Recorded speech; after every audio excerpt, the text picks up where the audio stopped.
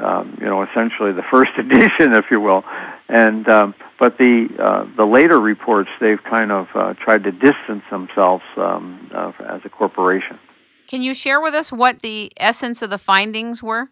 Well, I guess the biggest concerns were they were acknowledging, this is March 21st, 10 days after the accident, they were acknowledging massive fuel failures on units 1, 2, and 3. Now, I was saying that on our blog because I had studied 3 Mile Island, and I knew that when you don't put water into a nuclear reactor for 12 hours, you're going to have massive fuel failures. But the Japanese government and Tokyo Electric were telling everyone, well, they thought maybe 5% fuel damage. And as a matter of fact, the International Atomic Energy Agency was saying 5% fuel damage. So I was out there on our blog saying 70%, and here's IAEA, International Atomic Energy Agency, saying 5%. Now, since then, they've come to my 70, but initially they were trying to downplay the significance of the event along with all the other players. I think what the Areva report shows, though, is that the other players weren't dumb. They knew there was the damage I was talking about. They just didn't want to talk about it themselves.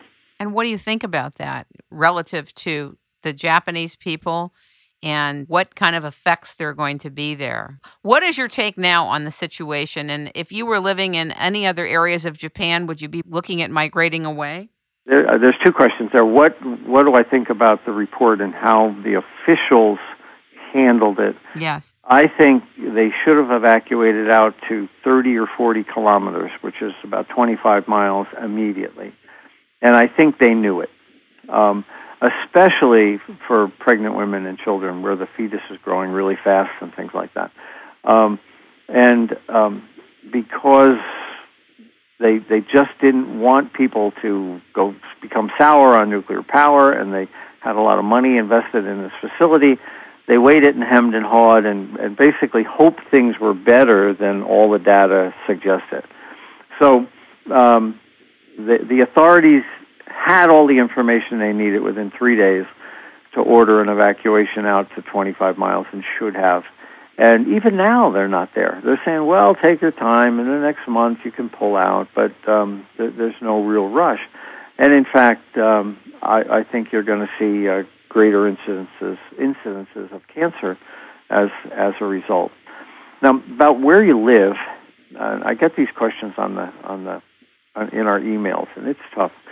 I guess I would say that if you're not within that emergency zone, which I would put out to say 40 kilometers or about 25 miles, you're probably okay unless, and here's the two big unlesses. My big concern is that there'll be another earthquake, not as big as the 9 that started it, but an aftershock. And some of these aftershocks can be huge. Correct. And the plants are already severely damaged. So my concern is that now you've got these plants that are already damaged that will get another aftershock and fail. So we'll have more containment failures and other releases of radiation. So if you don't get an earthquake, they'll probably hold together, and probably over the next year or so, they'll get them under control. In the meantime, they'll be releasing radiation all the time. They'll be venting radiation, and the containments are leaking, and there'll be leaks into the ocean. But the big releases are probably behind us on the 3 plants that had meltdowns. So concern number 1 is an earthquake. Concern number 2 is that Unit 4 fuel pool. If it goes dry, and we wind up with that Brookhaven scenario that I was telling you about, where you can volatilize plutonium and put hundreds of thousands of people at risk. So now TEPCO's got one of those gigantic trucks that they bought are over there pouring water into that fuel pool all the time. The problem is it's leaking. It's leaking at the bottom. There's some sort of a crack in it. That was actually in the Areva report. Areva knew the pool was cracked from the earthquake not from any explosions, but from the earthquake.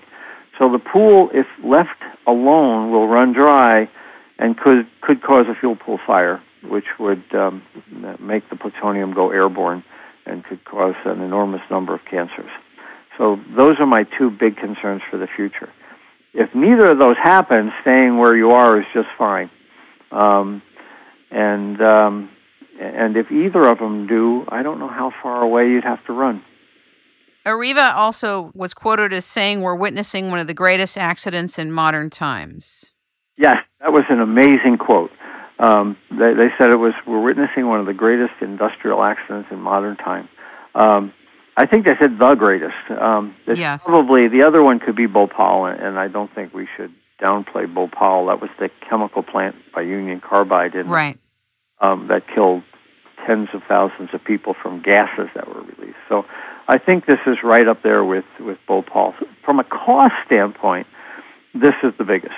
We're looking at probably, the plants were worth on the order of 10 or 20 billion, and now they're worth less. And then on top of that, it'll cost 30 or 40 billion to dismantle the plants. So there's a $50, $60 billion right there, and that doesn't include cleaning up the local communities. So that this can easily go into hundreds of billions of dollars of cleanup. Who insures the nuclear companies? Who insures TEPCO? Is there an insurance carrier for these type of plants? No, there's not. TEPCO probably could self-insure to the tune of maybe $10 billion. In other words, they could dip into all their assets and refinance or whatever and come up with $10 billion. But we're already talking $100 billion. And you cannot get insurance on a nuclear plant. The insurance industry refuses to write insurance on a nuclear plant. So here in the States, we have this thing called Price-Anderson, which is a sort of an insurance policy. But basically what it means is that after about $10 billion, that all of the nuclear plants pool their money. So that 100 plants pool about $100 million each. And the first $10 billion is paid for by the industry. Anything after that, you and I pay for. It comes out of taxes. Of course, and that's why they don't have to make sure that every aspect of the plants are safe. That's why they can get away with what they get away with, because there's nothing holding them accountable. Nothing, really. You're right. Without that insurance policy, this industry would shut down. And if you look at the Gulf oil spill, I mean, here's British Petroleum. Those costs were over $20 billion, and British Petroleum paid for it out of their own coffers. In the nuclear industry, it's not like that. In the nuclear industry, if there's an accident, taxpayers pay. If taxpayers pay, then we should be actually the ones who have the final say about what's safe, not them. I couldn't agree more with you. If taxpayers pay, we should control who's on the commission and how the commission, the Nuclear Regulatory Commission, does its business. But in fact, it's been captured. There's a term actually called regulatory capture. Initially they start out with great intent, and then over time, the industry that they were supposed to be regulating captures them. And the NRC has been captured by the nuclear by the people it's supposed to be regulating. You originally got into the nuclear industry, obviously with good intentions, and you had to have something that led you into the industry. You were a licensed reactor operator.